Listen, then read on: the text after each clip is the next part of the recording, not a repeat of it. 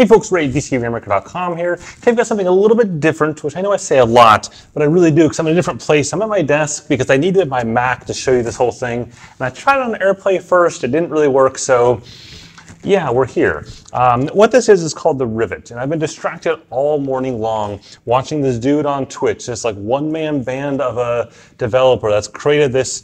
I don't want to say it's a Zwift competitor because that's a bit strong. It's an indoor cycling game. It's a prototype and they just launched last night. And the guy is riding for 24 hours straight online. And depending on when you watch this video, you can watch him do this. I've linked it down below on his Twitch channel. It's kind of crazy. And it's super addicting watching him, not because the game is interesting, but because listening to him talk about all these ideas he has. So I want to show you how it works. I've got the app right here. The game's available on Windows and on Mac, and the app's available on Android and iOS. You have to have both, so you have to have a phone and a computer to make this work right now. Now you'll need to have some way to go ahead and mount your phone to your bike. In my case, I'm using a quad-lock mount, but you can use whatever you want as long as it's nice and sturdy. If you want the link for this thing, it's down in the description there below. But what's interesting is it actually changes direction based on my steering. So they're using the phone's accelerometer to do steering inside of here. And there are certainly pros and cons of this, but you're gonna go along and see my very first ride. I basically just made sure this whole thing worked, and that's as far as I've gotten. I've literally gone like 5 meters so far. And so with that, I got it all set up. I will note it is definitely like geek certification required here to get this all kind of working. You can make it work. It's not super hard. It's all totally free, but it takes some geekness to make this all work. So with that, here we go. I've got it connected to the Tacx NEO 2.1. It's a Tacx NEO trainer down there. And I've got a steer. So as I steer, if I go hard right, you can go, see, it goes faster. Left like this. Get some more wattage in here. Yep. And you can't forget to steer. Like, it's one of those things you used to like the Zwift world. And let me get in my big ring here. And okay, I guess we're not going to the big ring today. Sorry about that. You have to listen to cross chain for now. So it's pretty cool. As far as braking goes, I can then tap this big old thing right here. And that, I think, should brake. Yep, that slows me down pretty quickly. And then we go again.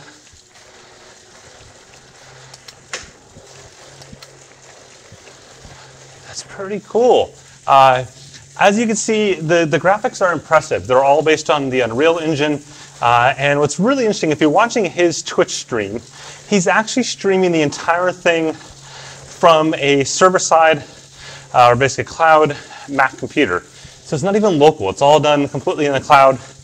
In my case, I'm running it local.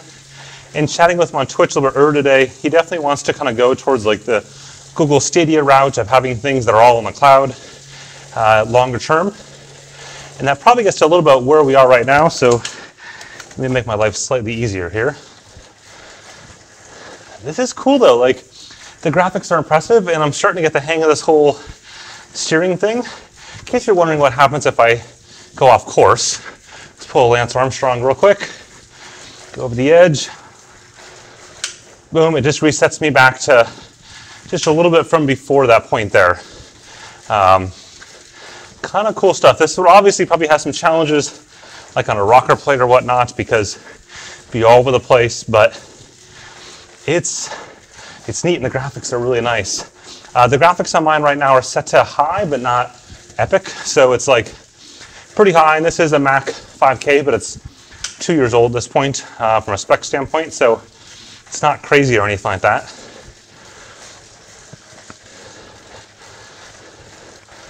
So remember I was talking earlier about the whole Zwift competitor thing.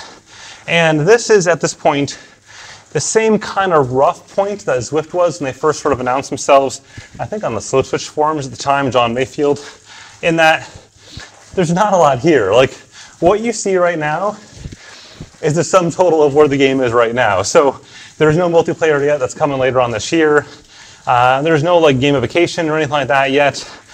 No saving it, no uploading it, no nothing on the app side. It literally just says quit, reset this, and brake, and pairing a Bluetooth power meter, and that's it. That's all there is.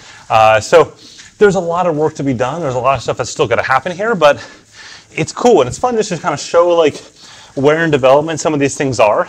Obviously, what's interesting about right now is this guy is one guy. Like, and if you look back at their Instagram feed and stuff, like this guy has been just doing crazy long Mountain Dew fueled, Red Bull fueled developer sessions to make this work. And he says this is his first game that he's tried developing, which is even more fun. And obviously I think they're probably looking for investment funding at this point to make this all happen. I think, you know, realistically, they need a bunch of funding, obviously, but a bunch of developers and probably a year or more before they're at the point where I think people might defect from Zwift or anything else, because like that's a bug right there where my phone went to sleep, and when my phone goes to sleep, it resets it. And he wasn't aware of that bug, and it came up in the live stream today, and now he is, and now it's like, ah, I understand, because in his case, he was doing long sessions with it plugged in, the phone never went to sleep, and therefore a sadness happened. So anyways, they're just a quick look, like I said, super quick look, definitely not like a review or anything, because there's not really anything to review. Give it a whirl, like give it a shot, go watch his Twitch stream. I watched from like the 13-hour marker or so for at least 2 or 3 hours down to whatever it was, like 9 or 10 hours left, something like that. And it's really interesting just listening to the guy chat about his ideas, all the things that he thinks and sees are imperfections in the game right now. I know every corner, every inch of it.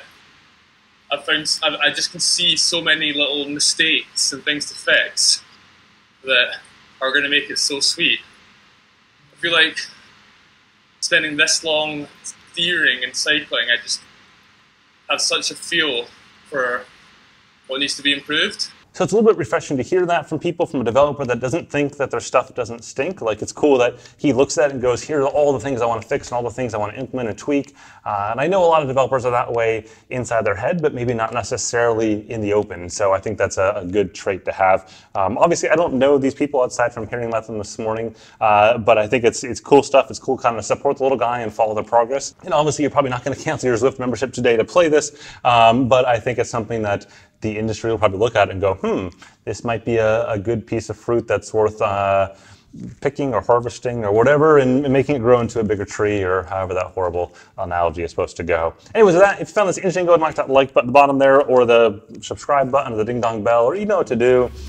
Catch you later.